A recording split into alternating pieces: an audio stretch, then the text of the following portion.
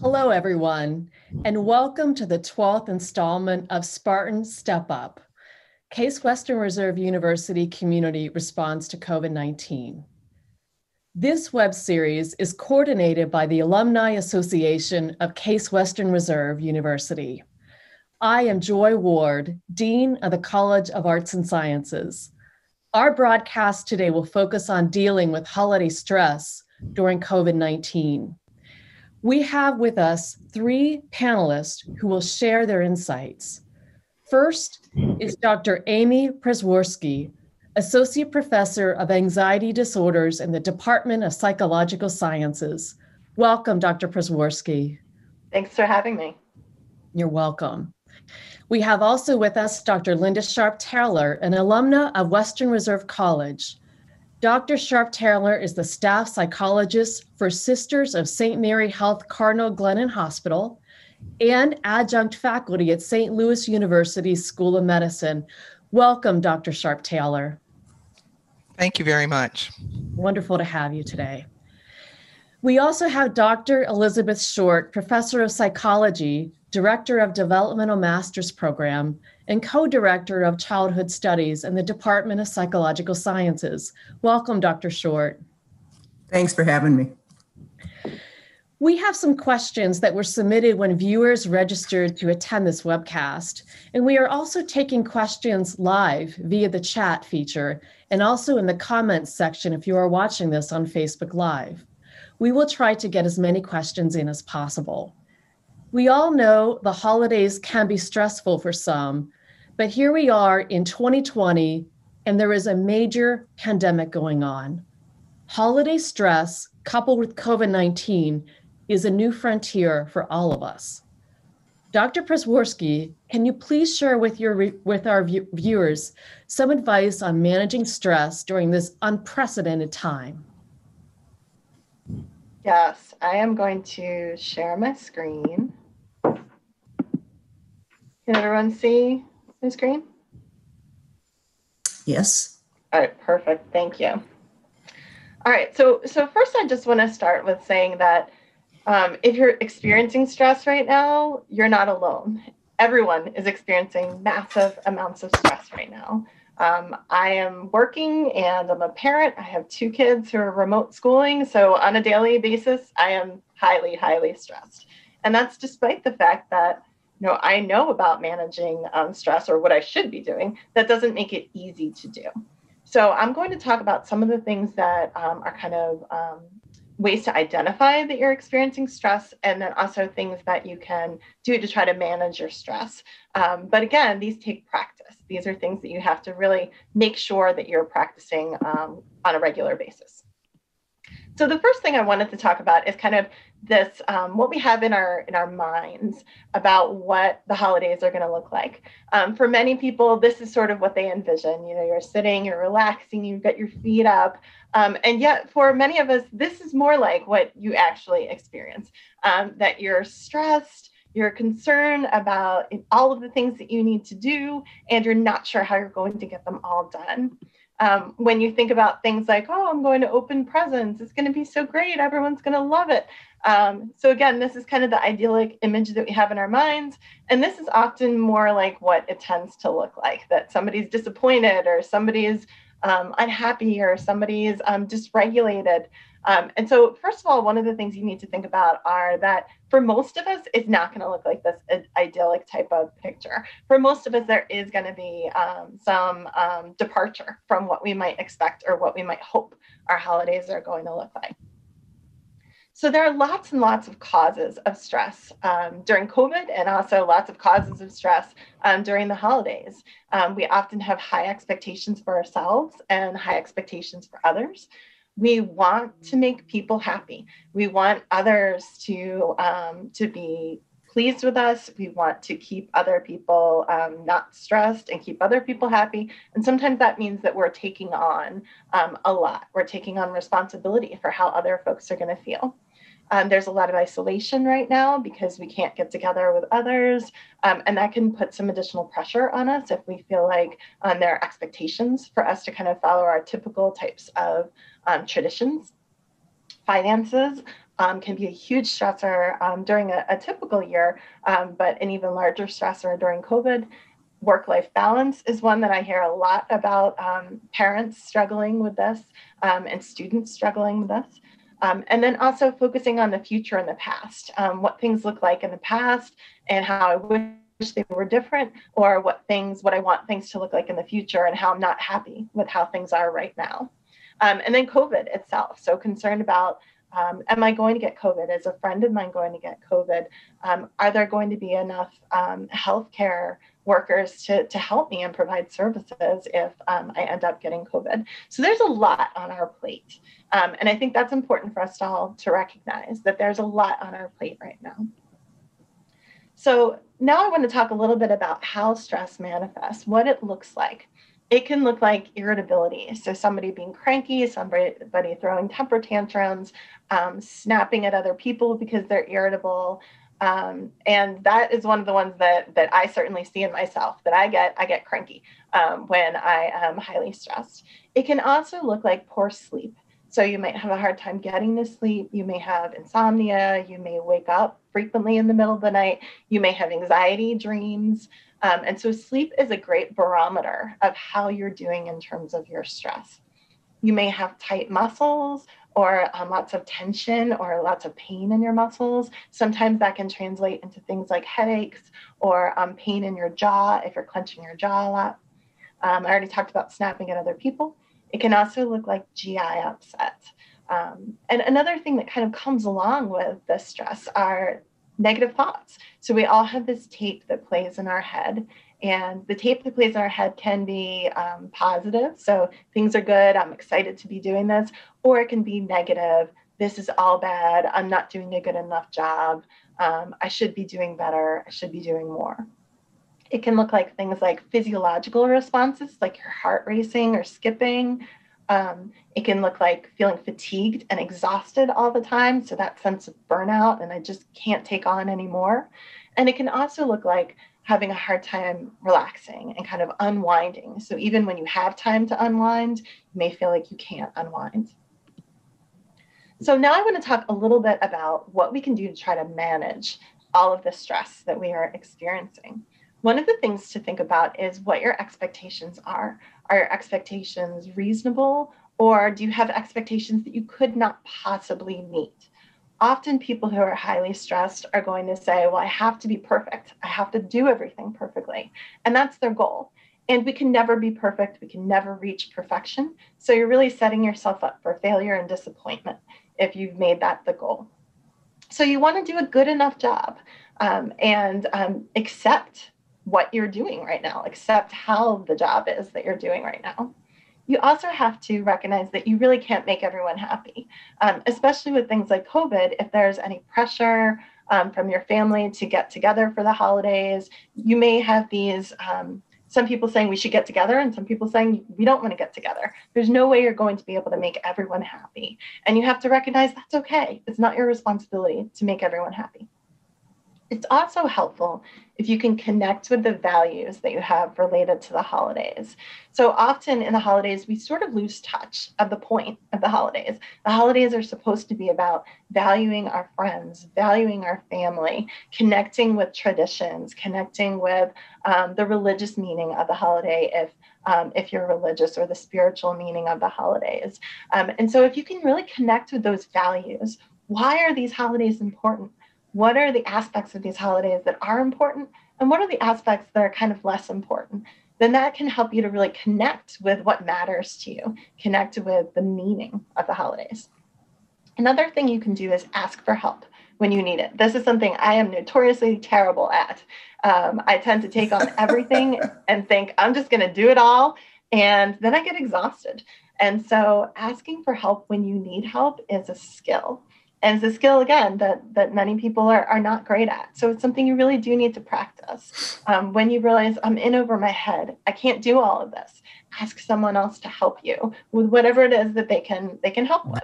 I'm asking my kids to help me out with things, and it's great. They feel better because they're helping. They are gaining new skills. They're doing more chores in the house, and they see a reduction in my stress, which is something that's also rewarding for them.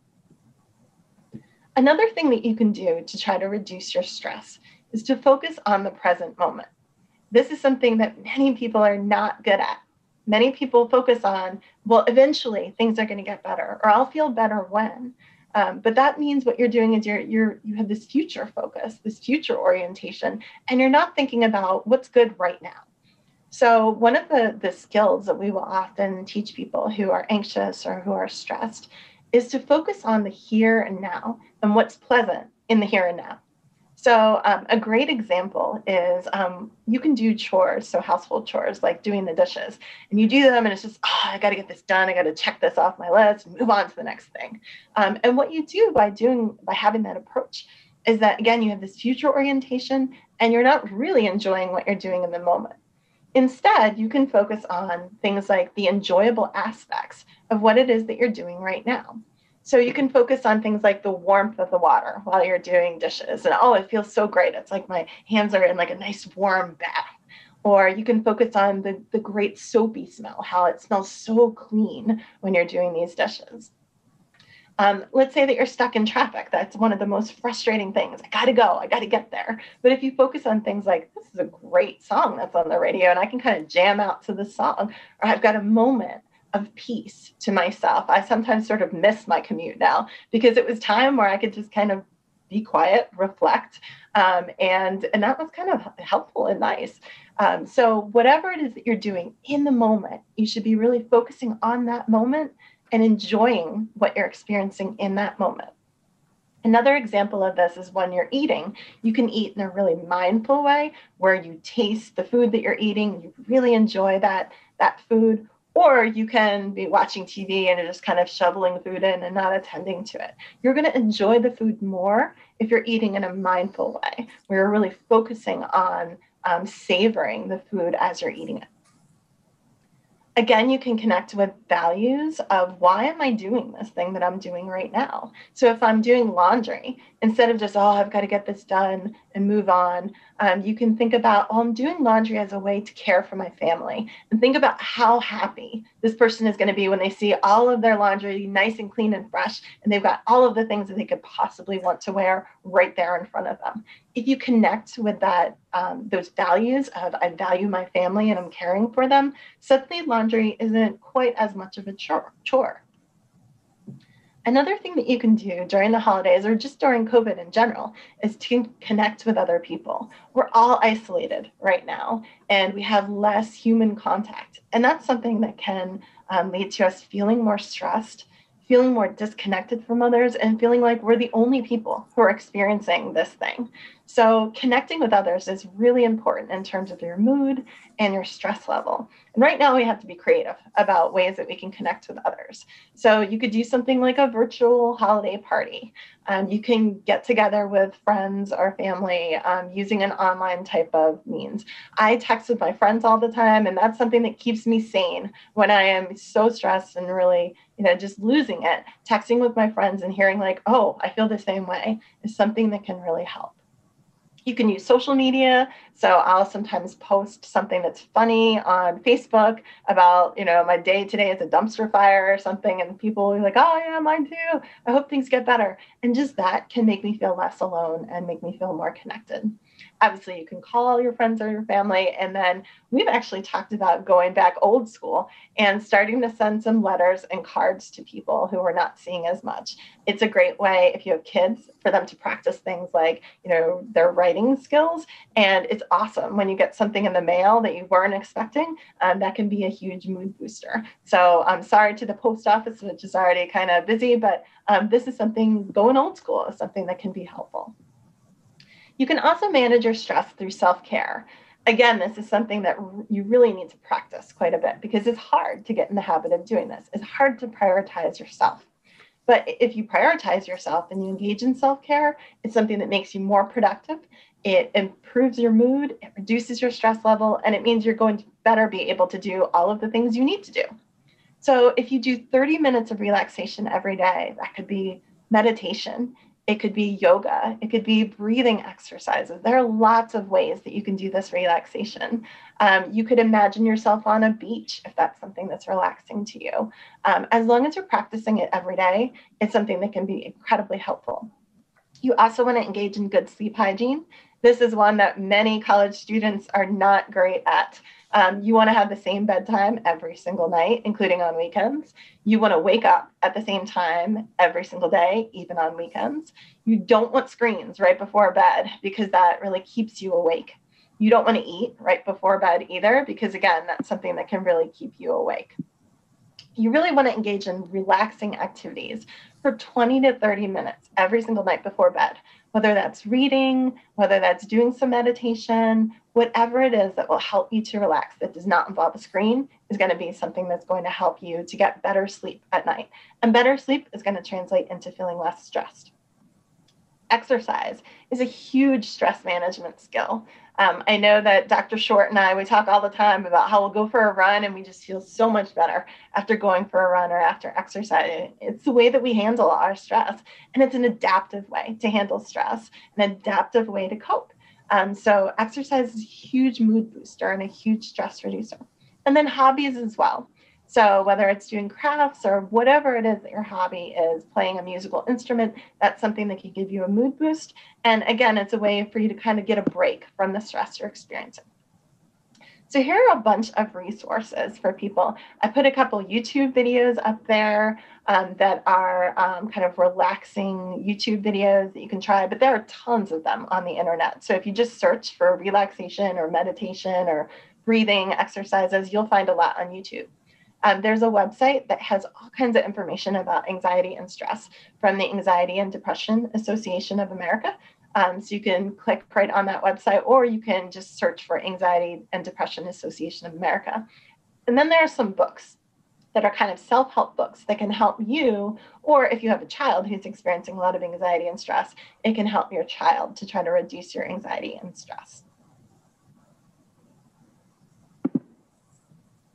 Wonderful. Thank you, Dr. Przeworski, for that wonderful focus on mindfulness and living in the present. And then I really enjoyed the discussions on values. So thank you for that wonderful presentation. Absolutely. Yeah. Dr. Sharpe-Taylor, I'm hoping you can provide us some guidance on trauma and managing emotions as we enter into the holiday season during a pandemic. Thank you. It's probably going to overlap with the previous presentation, but which I think is good, so it can reinforce some of the things that we've talked about. But as humans, we have a very, very effective survival system. It's kept us on the planet since the very beginning. So I think it's helpful when you're trying to understand emotions, kind of understand their relevance and why they exist. We have emotions, all the good ones, all the bad ones, because they protect our survival. So you never want to get rid of any of your feelings, even the ones that we don't like. We don't like anger or shame or guilt, but those provide for us a part of our survival mechanism. And that survival mechanism starts off with our brain. The brain's main function is to protect our survival. And so it has a very elaborate system of taking in information from the environment through our senses. So it's always screening for any signs of threat or potential harm. And the brain takes that information in and registers it and may give some sort of emotional reaction to it. If I play this game sometimes with people, but if you give me an emotion, I can tell you what the survival benefit of that emotion is.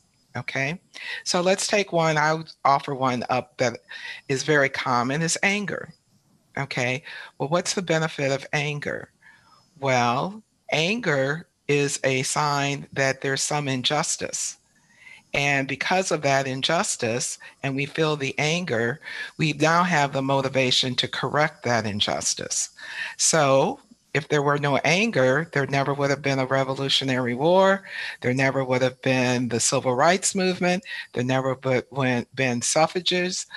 All of these things come out of a sense of that's unfair. And so it motivates. And when we make changes to motivate things to make things more fair, then that's important to our survival. Okay. The system that triggers our emotions and anger are part of what we call the amygdala. And that's the system in the brain that registers the information and sends out an emotion that says, take some action. Okay. This is connected with the notion or idea that one way to take an action, and I think this has particular relevance for COVID, is that we know that for most dangers, the place where we need to take action is to connect with our herd, to connect with other people. If I'm the lone one out there, then it's likely the tiger is going to get me. But if I'm connected to my family, my herd, my friends, then I'm feeling more safe and more protected. But now we're being told in the COVID, don't connect, don't be, don't go. And that's against what we would naturally and normally want to do in order to feel more safe. And so when people resist information that says stay home, to me, there's really an evolutionary and biological reason why they don't want to do that. They want to connect with their family and friends because we feel scared. The other part of the system is memory. Our brains are very good at remembering, probably more than anything, situations of threat. We want to remember that the last time I touched that slithering thing on the ground, I got bit, and I want to stay away from it. So when we're exposed to negative situations or traumatic situations, it's going to trigger memories of similar situations so that I have learned, it's a part of learning, to stay away from that. So as I discuss this, I want to go back to those 2 points, that our emotions protect our survival, and that we want to specifically remember things in order to further protect our survival. Thank you very much. Okay, I'm not quite. I've got a few more. I'll say goodbye when I'm done. I don't want to, but cut me off if I go over my time. No, we don't want to cut you off. I really enjoyed this, so continue on. Thank you.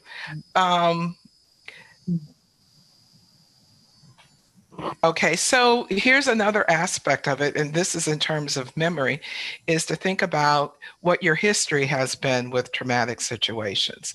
So in the middle of COVID, you can feel maybe things that you've dealt with in the past, illnesses, etc., maybe triggering some of those past memories, and that may be making it difficult.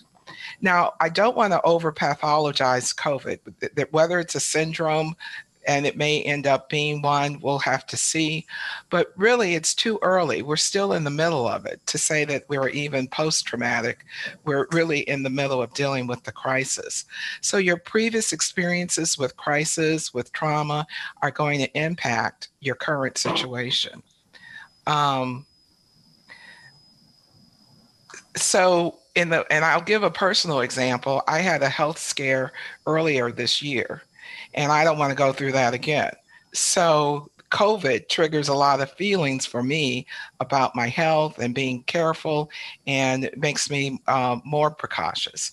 Now, here's the thought that I want to leave you with, is when you are dealing with whether or not this is something that I should be very concerned about. As psychologists, we deal with 2 things to determine whether something is a symptom or whether it's part of a regular occurrence or a expected reaction to a difficult situation. So for example, we deal with the issues of intensity and duration. Irritability is something we all experience. But if I'm having that irritability and it's been a week since this has been going on, and the intensity of it is off the chain, then that's definitely something I need to be paying more close attention to and maybe seeking the help of a professional. So collectively, we are still in the middle of this pandemic, and therefore our adjustment afterwards is not going to be understood or known until afterwards. But we will have to go through some things. Trauma changes the way you think about yourself, your community, and relationships. And so obviously going through, we're going to be modifying some things and learning some things about ourselves and each other that we'll have to use that information later on to figure out how we truly want to make our adjustment. So here's what we can do. And this is my favorite one, and I'm not going to repeat all the things on my list because I think we've gone over them already. But the ones that I think are most important, maybe it's just the one that's the most important, is to offer lots of grace to each other and to ourselves. And by that, I mean, we cannot continue to go through a difficult situation, traumatizing situation, and expect ourselves to be the same way that we would or react the same way as if this wasn't going on. So when you feel like you're acting outside of your normal sphere and how you normally would handle situations, you got to deal with it. It is what it is, but you also may want to think about, give yourself some grace. And when other people are acting in ways that you are concerning, give them some grace as well. Thank you. That was wonderful, Dr. Sharpe-Taylor. And I was really struck by your context of the underlying biology of emotions. I really appreciated hearing about that and about how our response now is connected with our past and will affect our future, I think is something we're not thinking about as much. And so that was really informative.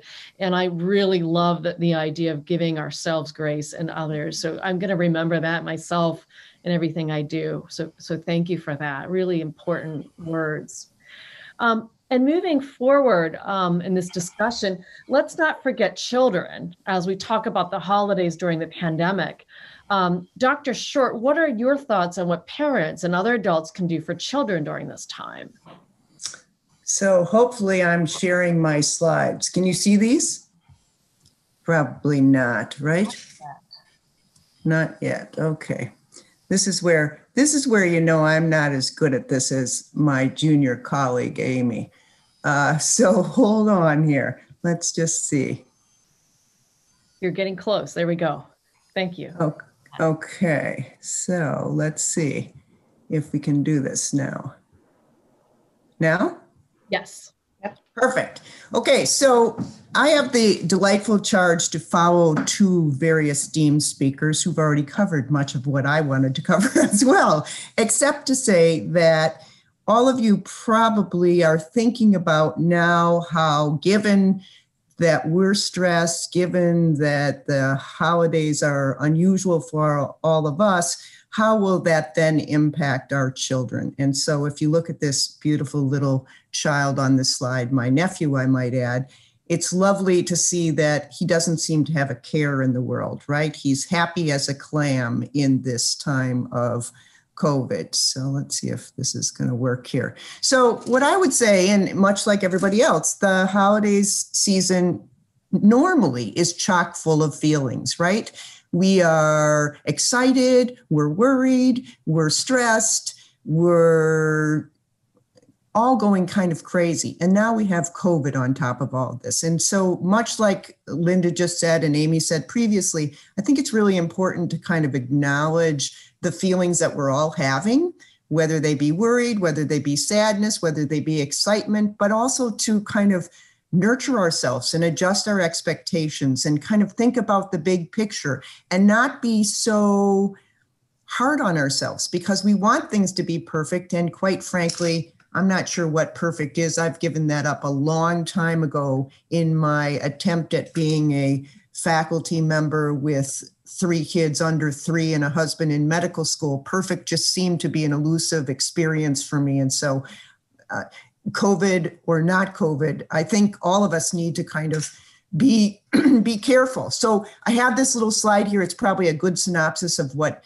Linda and Amy both said, but all of these little tools I have on this slide designed to manage anxiety are the kinds of things that I think parents need to involve their children in, because we need to do this for us and we need to do this for them. And recognize that your kids, for the most part, are taking all their clues about how to interpret what's going on in their life from you, the parent, from you, the adult. They've looked to you from day one for what to be afraid of, what not to be afraid of, what to be excited about. And so I think for all of us, we need to do everything we can to manage our own emotional states, to acknowledge our own emotional states, and to help kids understand the emotional states. And so I think all of these activities, whether it be, you heard Amy say, I love to run. From the time my children were little, they were out running with me. Maybe they weren't running very fast, but that was good because then I didn't have to run very fast either, right? I knew I could keep up with a 3-year-old and a 5-year-old, or at least sometimes I could keep up with them. But to involve them in the various activities, whether it be exercising, journaling, I don't care if your children can't write yet, they can picture journal, practicing gratitude. All these activities are things that help us to redirect our crazy emotional state and to empower our children to understand how emotions play an important part in our world and how we can all learn how to manage them.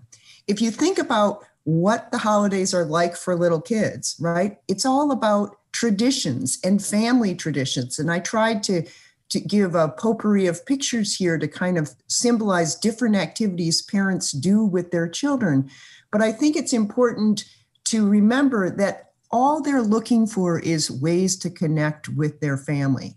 And that in fact, there are, and I'll get to it later, some positives of COVID. And that is that families have really gotten closer in this time of COVID than they had in the past. Because in the past, we were rushing about our life, whether it be our work life or whatever it happened to be. And we really, family was kind of the thing that we came home to. And now our children and our families are taking center stage in a way that they otherwise didn't in the past. It creates some new friction, but nonetheless, it is, I think, some of the interesting positives that have come about as a function of COVID.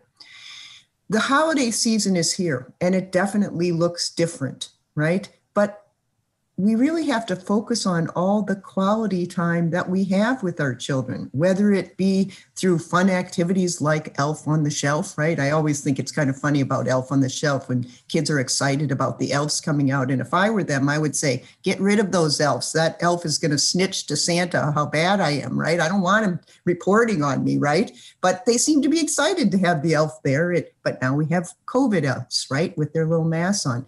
And kids are doing a lot of activities and that involve traditions, and they're still in place. They're just being done in the confines of the home environment. And that we have opportunities like what was discussed before, if sharing these opportunities, do it by doing virtual engagements with our family and our friends and our neighbors. And we have people caroling on their balconies or on their front porches all over neighborhoods as people are connecting in that sort of way. Linda mentioned, and I'm going to say it again, about this notion about being gentle with yourselves. But I think right now with our kids, it's really important to indulge kids with a lot of affection. Of course, I'm a big believer in that anyway, quite frankly.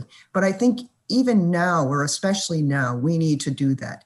We need to recognize that there's this new norm called maskness. And there's this new norm called being 6 feet apart. And we can make it scary for these kids, or we can make it fun, because if we laugh about it and we keep our perspective on this, so too will our children. So if you are fearful and projecting that fearfulness to your children, then they will be fearful. If you inform and you educate and you talk about reasons underlying these things, really, it can be fun. It can be part of the game. It can be part of the 6 feet apart dance party that we do with our children that really brings some joy to the environment, yet still keeps that distance. I want to stress one important thing that we all know and that we sometimes lose sight of, that the parent's job is really to provide stability and support to their children. Amy talked about a moment ago this notion of barometer, but I want to just stress the fact that parents are the barometer for their children, that parents' emotions, their attitudes set the tone for the child's worldview. If the parent is happy, all is well in the world for the child, right? If the parent is scared, the child is scared.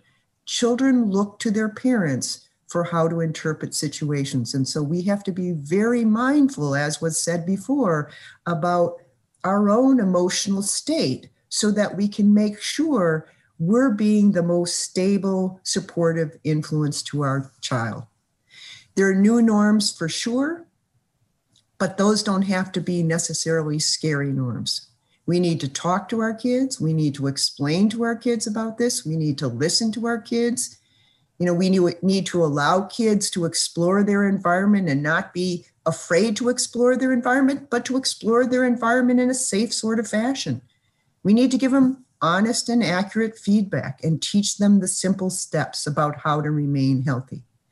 What I tried to say a moment ago, and I really do mean this, and I'm doing a pretty fun study on this right now, is there's a lot of positives we're hearing about COVID as well right now. As parents engage in more family time, they engage in fun activities like arts and crafts of creating a mask. Anybody who's having trouble getting their kids to wear a mask, think about the number of little face or headbands and faces and costumes we've created with our children in years gone by, and they were all excited to wear them. Why not the mask? Let it be something that they can create of their own accord and add little sparkles to it and make it unique and make it a part of themselves. It doesn't have to be a scary thing to ward off all these evil things in the world. It can be a fun thing just designed to make them safe. So we kind of underplay how scary this time really is as we talk to our kids about the power they have to make themselves safe. We have family times where we do cooking classes. I know I'm one of 7 siblings, and we all have families, and we've had family Zoom times where we're all making cookies together and everybody is doing some kind of fun activity and we're having dance parties. And it's not in person, which we would be doing at this time of year, but it's on the video and everybody is having a blast and everybody's being silly together because we're being connected in an activity that both bonds us to our own family and bonds us to our extended family. I know that homeschooling has been a real stressful thing for people. And, I think about it and I think about how fortunate I am that my children are young adults now and that I'm not really doing that and how taxing that might be. But we've always been involved in the schooling of our children. That's what parents do as they help to orchestrate and supervise the learning. And so I think helping kids to gain independence while keeping a watchful eye is really an important thing. And by the way, I'm all about the business of creating home movies and creating videos. And so my mother is 96 years old and in Minnesota, and I don't get to see her, but she gets to see videos of all of us and the activities that we're engaging in on a daily basis, not a weekly basis, on a daily basis, because unfortunately, she forgets what I'm talking about from day 1 to day 2, as many 96-year-olds do. And so we have to make that constant contact. And all of my children are involved in this process because it is a family activity. So we have this purpose that we're doing together that's designed to help keep grandmother grounded in the reality of what we know to be the holidays and family. So lots of fun family activities that might not have occurred had there not have been COVID, because we might not have taken the time to, in fact, do these kinds of things. I'm an outside person, as Amy said. I'm a runner, and I'm also a huge hiker. And boy, I know COVID has changed that because everyone's out there in my hiking arena right now. And as I'm trying to keep my 6 feet, they're invading my territory. But I'm happy to see the positives of that as families are coming together with their kids and enjoying the outdoors. And I know there's, boy, a lot to be learned about the world and each other through being outdoors. Those are positives. Are there negatives? Sure. The balancing act of home, job, and play is really a hard one. And Amy and Linda both talked about be gentle with yourselves. We can't do it all.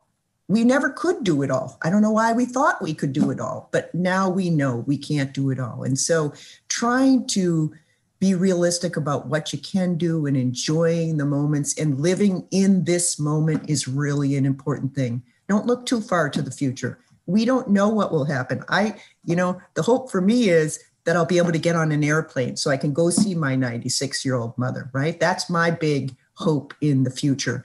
But I can't look that far. So I'm going to have to just keep engaging in right now and balancing my home life here and my connection with her there. And she's got a great perspective because she says, you don't need to come and see me here. I see you every day on this computer. I talk to you every day on this computer. So maybe we should all share the perspective that my 96-year-old mother says in terms of all this connectedness. Maybe it's great that we have these resources and take advantage of them and be happy about it.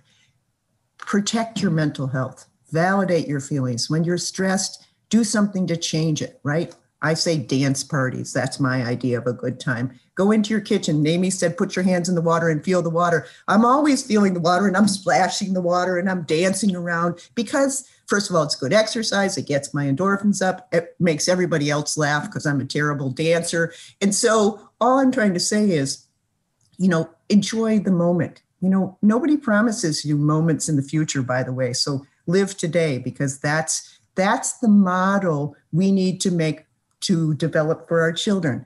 Are our children stressed? Well, they're stressed if we're stressed. That's the best way I can tell you. And I think that many parents worry about their children, but what I know about children is they're very resilient and they have self-righting tendencies, and many of them, this is all they know. I have a nephew I have yet to see, and he was born in the middle of this pandemic. Nobody has seen him but his parents. And this new mother is struggling with raising a child and not getting feedback from anybody in the environment. And yet we get online and she calls me as the resident child psychologist saying, what's going to happen to my child? And I said, nothing. You're going to love him. You're going to smell the roses and enjoy them and breathe and go slowly and live your life, because that's what it's all about at this moment in time. And worrying about tomorrow and whether or not your children are going to be scarred by this experience, they only will be if you fall apart, because parents, as I've said, are the barometer for their children. So again, I think this time is stressful for a lot of people, but I also think it is a wonderful time to reconnect with the wonders of family and the wonders of the world, and to be thankful and to express gratitude to one another, and to feel grateful that I could share all this with all of you and that you could all join us today in this presentation with my lovely colleagues and my new dean. Thank you. Thank you, Dr. Short. I really appreciated you really making us aware of the impact of COVID on the next generation, but also the positive role we could really play here. And also so appreciated the beautiful stories of your family. That was really lovely to hear. Thank you for that. I'm going to take up your dancing. I always had this yard dancing during the pandemic in the night when no one could see you. I think that'd be Now I don't care if they see, you just have to have a sense of humor. That would be lovely. So thank you for that. So we have some questions that were submitted during the registration that I would like to. The first one I think is probably best for Dr. Przeworski. A Case Western Reserve University research engineer would like to know, how do you recommend handling the stress, anxiety, and helplessness of being the parent of a son or a daughter who has lost his or her job due to COVID? That's a great question, and something that I'm sure a lot of people are struggling with right now. First of all, I think it's important to recognize that all of those emotions are things that most people would experience in response to seeing their child struggling. As parents, we all want the best for our children, whether they're young or whether they're grown. So I think, first of all, recognizing that it's okay to experience that sense of helplessness. It's okay to experience some anxiety and stress, and that that's normal. That's normative. That's what we would expect. But I think you need to think about yourself and engaging in self-care to reduce your own anxiety and stress, so that you can serve as a support for your child who has lost their job. I also think it's important to communicate with your child about what could be helpful. Often we do things to try to communicate that we care, and we have sort of our own love language. So for me, I cook for people, and that's the way that I show that I care about them. But other people, they may not even recognize that that's the way that I'm caring about them, or they may not want me to cook for them. So I think asking your child, what can I do that would be helpful? What is it that you need right now? Do you need financial support? Do you need emotional support? Can I help to reduce your stress in some way? Can I help you to search for jobs? Or would you not want me to do that? I think if you jump in and try to do what you think they want, it may not work out so well, because it may not really be what that person needs in the moment. So I think it's important to respect what your child needs in the moment. And again, to engage in that self-care for yourself as well. Thank you. I believe the next question is probably best for Dr. Short. From a friend at the university, what are the recommendations for someone who lives by themselves to combat stress during these cold and stressful times? And you alluded that to what your mother's been doing and what you've been doing for your mother. So I think you've already really provided a beautiful example, but any more thoughts on that? Well, I think the really important thing to think about is, first of all, to think about reaching out. You know, too often when we're alone, we think, oh my God, I'm alone, I have nothing to do. And instead of focusing on the self, to focus on someone else who might need something often brings great joy to the so-called giver. So I would encourage two things. One, to think about what would help you, but two, to think about other people who might need your help. Again, I have my 96-year-old mother, and I have a 99-year-old former colleague who I reach out to all the time. And so those two keep the focus for me off my loneliness and instead help me to focus on the giving to other. That whole notion of gratitude and giving to other is a really wonderful, powerful healer, I think, for a lot of people. And it helps fulfill us in a way that is a good deterrent or a distractor for loneliness. It's funny, you don't focus on that loneliness as much when you're thinking about other people. So again, I know it's hard. And I think, also there's kind of that give and take, right? So there's a give back that goes on. As we give to others, there's things we get in return that then really changes the scenario for ourselves. I have to add a really beautiful example. My daughter, who's an 8th grader, did, where she, teenagers really want to see each other. And they put together some chats to work on holiday cards for those in a retirement community. So they had the time online to gather to make the cards, and with a lot of socializing. And then at that same time, they were doing something good for the community. So I thought, that's great. Really help in multiple ways all at the same time. So thank you for that wonderful answer and the great question. That's a great example. There's a question from the parent of a current student, and that is, how can I tell if my son is stressed? He doesn't like to share his feelings overall, but seems happy when interacting with us. He does spend, however, most of his time in his room doing his homework and hobbies. And I think that one's a great one for Dr. Sharpe-Taylor to address for us. Certainly. I think the question there, I'm sort of going to read between the lines, but I think it goes back to something I said a little earlier. Identifying whether or not your children are stressed out or above the level that you would raise concern is about intensity and duration. Being off in your room, and depending if the child is a certain age, certainly 14-year-olds don't always spend a whole lot of time with the family. That's not always their first thing. And it's sort of like if they're in the room chatting with friends or, playing games or whatever, they are socializing. They're just not socializing with the family. So in this particular situation, maybe having a conversation with your child where you, in a sort of careful way, express what your concerns are, and then creating something with your child and with families. And I think this was alluded to earlier. It's time to blow the dust off of those board games and maybe start a family board game night where you get the Monopoly board out or the Scrabble board. And the issue is not just the competitiveness of being there, but the whole idea of sharing time together. And if your child is doing that and participating in other family activities, then a little alone time in your room is not really that concern. Now, when there's avoidance of any family time, then that might raise concerns. Mm-hmm. Thank you. Really, really helpful. The next question is from a current staff member in the School of Medicine.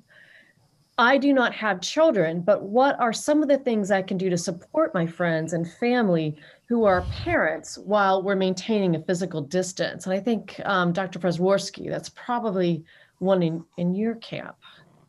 Yes, absolutely. So I am a parent who is absolutely in this situation. So I've got a whole wish list of things that I could send to you that would be helpful. But also, yeah, I work with kids who are anxious and families who are stressed as well. So again, I think kind of asking what the family needs or what would be helpful to the family is one way to go. Also, often parents who I talk to are struggling with doing their job and then also having to make dinner and feed their kids every single meal during the day. And so you could have a pizza delivered to them or drop off food. I'm constantly baking things because I stress bake. And so there's been a lot of baking going on recently because I bake when I'm stressed. And so I've been dropping off cookies and other baked goods to families just as like a cute little surprise. Sorry, Betsy. I should probably hit your mouth. Just as a cute little surprise for them that they open their door and wow, there's like, some snack for them to eat. You could also ask if they need anything at the store, if you're putting in an online order or you're going to the store. You could offer to play games with the kids, depending on the kid's age, via Zoom, just to give the parents a little bit of peace and quiet and time where they're not having to manage the child. You could send books or toys that can keep the kids busy, again, depending on the kid's age. And another one that I think could be really cute is to put something in a person's front lawn.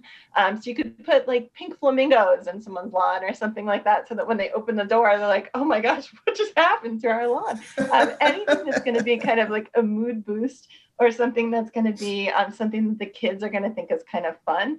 In our neighborhood, people were, every single week, there was something that kids were supposed to look for in the window. So it'd be like, look for a unicorn, and people would put like a stuffed animal unicorn in their window or something. And when we would go on walks, we'd be like, oh my gosh, look at the unicorn, look at that one, or look at the rainbow. And that was something that was really fun for the kids to see the whole community kind of pulling together and trying to have fun ways to keep kids active and busy. We've done things like parades in the neighborhood where everyone stays in their car, but they come to somebody's house if it's someone's birthday or something like that. So even organizing those types of things can be kind of fun for a family, just to know that people are thinking of them. And again, my wish list, there are many more things, but we don't have enough time for everything that's on my wish list. These are some really neat, great creative ideas. Thanks for that. And this will be our last question because of our timing. We have a question from another parent of a current student. How would you recommend helping a young adult with Asperger's who has the additional stress of looking for a job on top of the already holiday stresses? So I guess that one is sent my way. So yes, I believe so. I had thought about chiming in when Amy addressed the issue of what to do with someone who's lost a job. And this is a very difficult time for everyone, whether you have Asperger's or you don't have Asperger's, in terms of the job situation. And I think that really, in both cases, I would talk about going back to what Amy said. What is it that the young adult would think would be helpful? Because sometimes the current job situation isn't a good job situation. And sometimes we can take this opportunity. And in fact, I do have a nephew with Asperger's who honestly, he has taken a step back and decided to get some additional education because it was a wonderful time to learn some new skills so he could retool to put himself in a different position about gaining a new job in the future. So I think how to address this really depends on whether someone's satisfied with the kind of work that they're doing at this moment in time, whether they think that this might be a good time to gain some new skills. There's lots of online learning opportunities at Case Western Reserve and everywhere else that students could enroll in classes that would give them some interesting new skills that might position them to gain better employment subsequent to the pandemic. What's unique about someone with Asperger's is that they like structure and predictability in a way that perhaps other people are better able to adjust to the lack of that structure and predictability. I think that desire for structure and predictability is something that we should capitalize on and help the young adult moving forward to use that desire for structure and predictability to help generate new skills so that they can beef up their resume to be able to get the job that they would like in the future, to practice the skills. So wonderful. I think that answers it. Yeah, thank you. I want to thank our viewers for your really insightful questions today. I want to thank Dr. Przeworski, Sharpe-Taylor, and Short for the tremendous insights that they had into their topics. We really appreciate your time and expertise and your being with us here today. To our viewers, thank you for joining us today. Should you have any additional questions or comments on today's subject matter, please pass them along to the Alumni Association. An email address will be displayed on the screen momentarily after this concludes. And I want to thank you all for joining us. And please have a great and safe, happy and holiday season. And thank you so much. Take care, everybody.